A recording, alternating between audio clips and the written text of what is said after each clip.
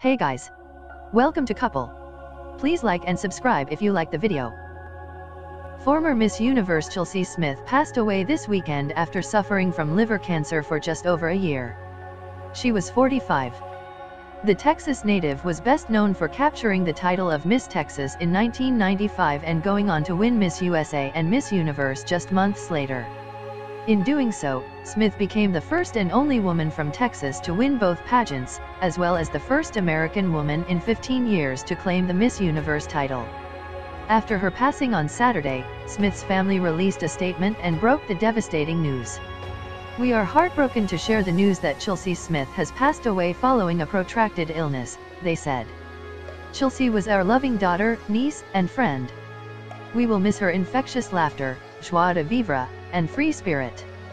She left an indelible mark on all those who knew her," added the family. "While we mourn the loss of this vivacious and kind-hearted woman, we also celebrate her remarkable life and hope that it serves as an example to young women around the world that their dreams are possible through a loving heart and an enlightened mind."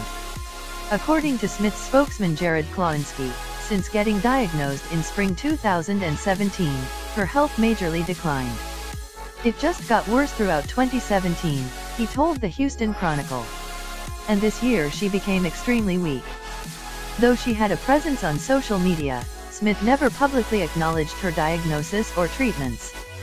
Her family touched upon her choice to remain private, explaining, "As much as Chelsi cherished her privacy, she always appreciated the expressions of love and goodwill from people around the world and from all walks of life."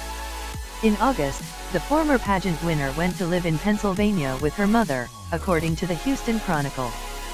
Smith remained there until her passing on Saturday afternoon. A memorial service is currently being planned and is expected to occur in Houston within the next months.